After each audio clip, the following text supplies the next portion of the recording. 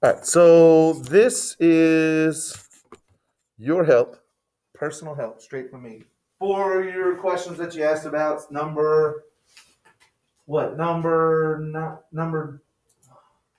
11 and 12. My bad. 11 and 12. What numbers is this? So, number 11, you got the ALCL3. This is what they give you in your answer problem, and they tell you, and make sure they actually say this. They tell you it is. No, never mind. They don't tell you anything. They just tell you to predict the skeleton equation. Now, if you look at how this equation is set up, I only have one chemical before that arrow.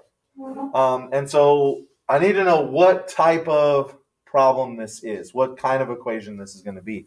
So I think to my different types of reactions here, and the only type of reaction that only has one chemical at the beginning is going to be your decomposition. So see, decomposition has one chemical at the beginning before the arrow.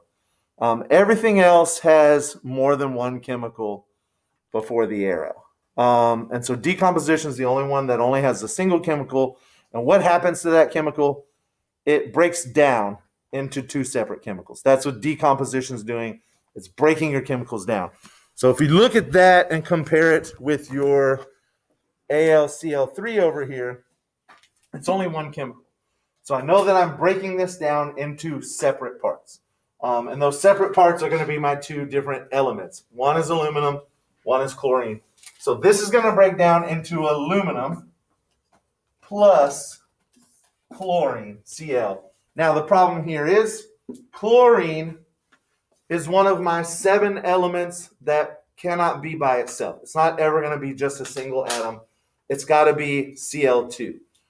So any of these elements over here, oxygen, hydrogen, chlorine, bromine, iodine, fluorine, they all have to be paired up if they're going to be by themselves. So here you see that aluminum's allowed to be by itself. Chlorine cannot be by itself. Instead of just Cl, it's got to be Cl2. And so this is your equation. Now what you need to do, actually, for this question, you don't even need to balance it. They just want the skeleton equation. And so this is the end. And you just need to pick the answer at the bottom, which tells them what's happening.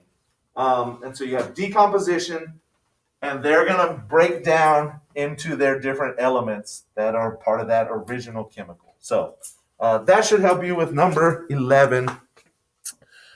Now let's look at number 12. Number 12 is pretty much the same thing. They want you to predict the products for the skeleton equation and tell them what kind of equation this is.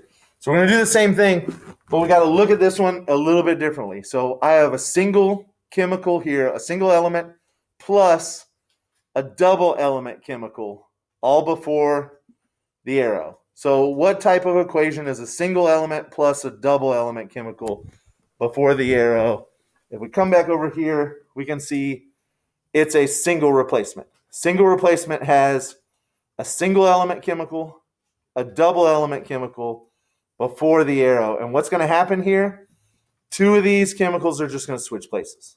So the A is going to switch places with the B, and it's going to be left all by itself where the B was by itself before.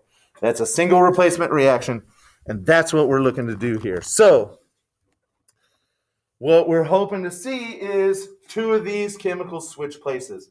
Now, which ones are going to switch places? You might be able to guess, but we want to make sure. So what I need to do is I need to get charges for these chemicals. I need to know what is the charge for magnesium, what's the charge for silver, what's the charge for chlorine. Now, magnesium is in the second row here. It's in the second row of the periodic table, so it's going to be a +2 charge. Remember back to your charges. Everything in the first column is a +1 because they only have 1 electron. They're going to get rid of that electron and be a +1 charge in the first column. +2 charge in the second column, the yellow column, because they have 2 electrons. They're going to get rid of both of them. So magnesium is a +2. So our magnesium charge is a +2. Silver, Ag, is right here in the pink block. We're not going to be able to know the charge for that just yet. But I do know the charge for chlorine. Chlorine is in the 7th column, all the way over here next to the very end.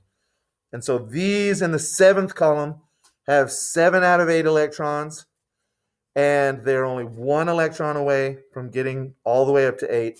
So when they get that electron, there'll be a -1 charge. So as a reminder on the periodic table, first column +1, second column +2, skip over to your third column past the pink block, and that's a +3.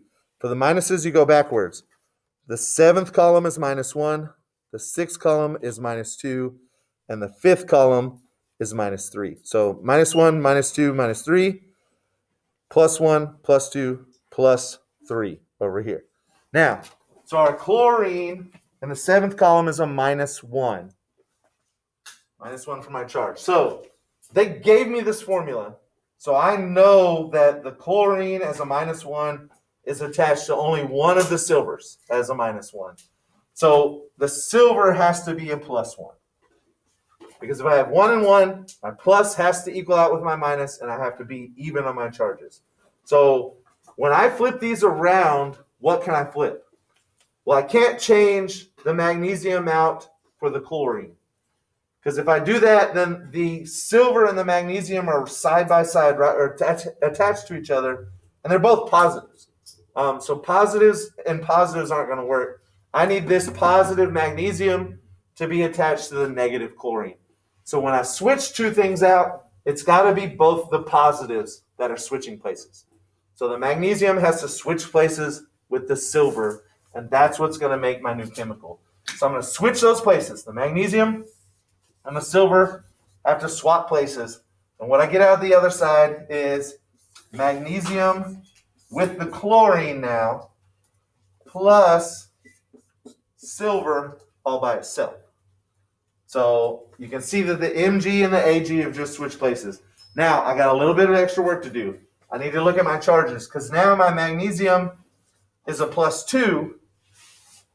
My chlorine is a -1. And so these two things aren't going to fit together very well. My charges don't equal out, and I need to fix that. So this is not the formula for magnesium chloride. To get this formula right, I need to have two -1s. And that's going to equal up with that +2. So the formula for MgCl is MgCl2. And that's when I can adjust my little numbers, when I need my formula to actually equal out in plus and minuses. Now I have this set. These are my formulas. I have Mg plus AgCl goes to MgCl2 plus Ag. I can erase my charges. I don't need my charges anymore. And now all I need to do is balance the equation. Because the equation is not balanced. I have 2 chlorines on the right and only 1 chlorine on the left. And that's the only thing that's not balanced right now. So see if you can go through and add some coefficients in, balance out your chlorines, balance out your silvers, and you should be good to go. And that will be your complete answer. And then that should also help you answer the bottom part. So if you have any more questions, please send me an email. Let me know, and I'll email you back or make another video. I hope this helps out, and have a nice day.